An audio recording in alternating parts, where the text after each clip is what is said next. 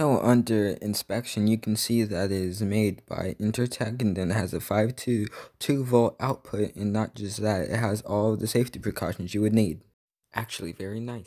And even as expected, it's made in China. And make sure not to be dumb and play around with this piece, because you plug it in, you see that little part, and bzz, you die. LOL.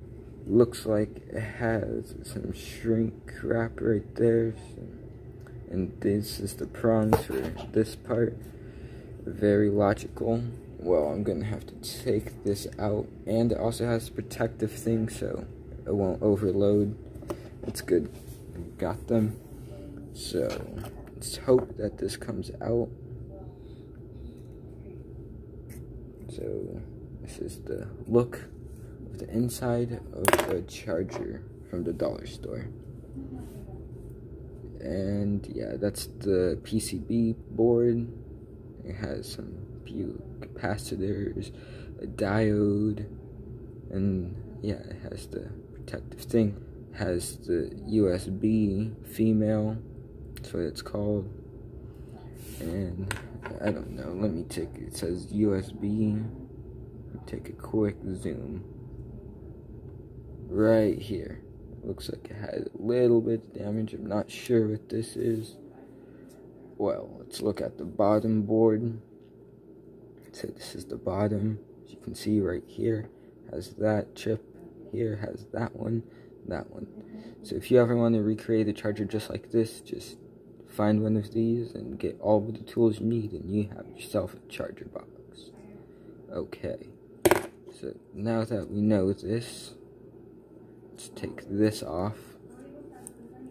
It's probably the next step.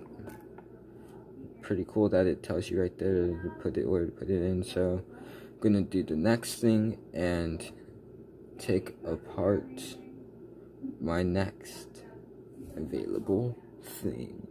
Boom, boom, boom, boom, boom, boom, boom. We have this, the charger.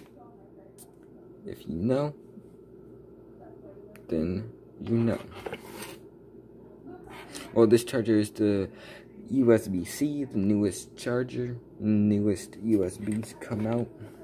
And this right here is what you would use to connect into. This is a male and this is a female piece. So, gotta get it right for your first time.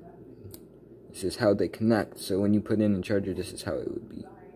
So that's a little thing for you to know. So I was thinking, what's inside of this cord? What do you think? So comment down below and let me know. And thank you for watching. Wow!